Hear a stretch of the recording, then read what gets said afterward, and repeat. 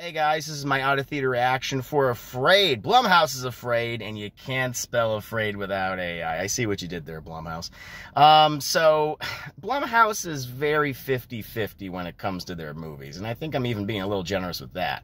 I mean, half the time they might make something good, the other half something pretty bad, downright stinky.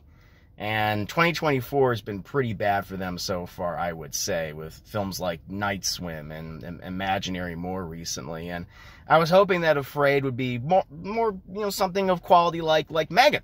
I wasn't expecting to be as good, or certainly as good as something like Jordan Peele's Get Out, but I was hopeful. But sadly, Afraid is, while not as disappointing and as terrible as something like Night Swim or Imaginary, it's pretty disappointing. It's like a checklist of, AI gone awry, killer robot movies. I mean, you've seen this stuff time and time again. It's just going through a checklist, really. I mean, the whole premise of the film is you follow John Cho, Catherine Waterston. They play this couple. They got a small family. They're gifted this, artificial intelligence, Aya. It acclimates itself to their home. It takes care of the bills, takes care of the kids, but, it gets a little too attached, a little too independent, and it goes awry. It gets a little too human, if you will, and it starts doing creepy things, weird things. And again, you've seen all this stuff before, whether it be in films like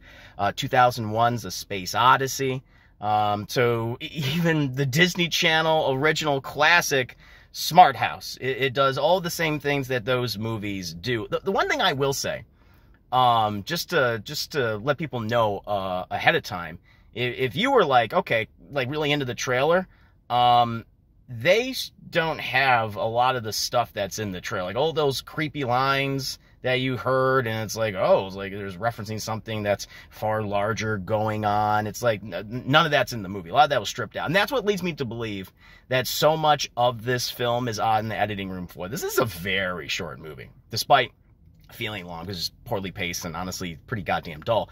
But it's obvious that there's at least, I want to say, like a half hour stripped out of this thing, where they probably set up more interesting scenarios than are presented in the film itself.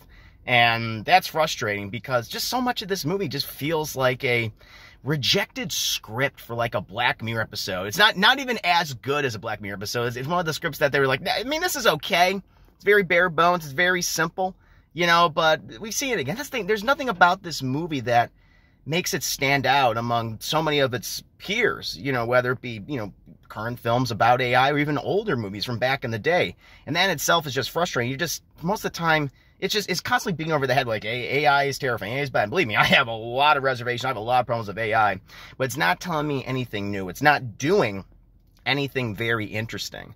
And the horror moments that they have in here, they amount to jump scares. That's what it is. And it feels like so much of this movie was taken out. It was gutted, put in some jump scares to appeal to, the horror enthusiasts, which I am one of them, but I don't care for jump scares like that.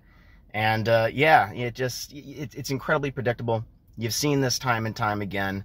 And honestly, you would do better off watching a better, evil killer AI movie, or an episode of Black Mirror, something that has a little innovation. They add something new to the concept, and that's what this movie is. It's just nothing new. You've seen it time and time again, and it's just downright dull. So, yeah, that's my general thoughts on Afraid, because you can't spell Afraid without AI. Very disappointing. Certainly not the worst Blumhouse movie this year, but not very good. But as always, guys, let me know your thoughts in the comments below, and I'll be posting my review later today. Thanks, and I'll see you next time.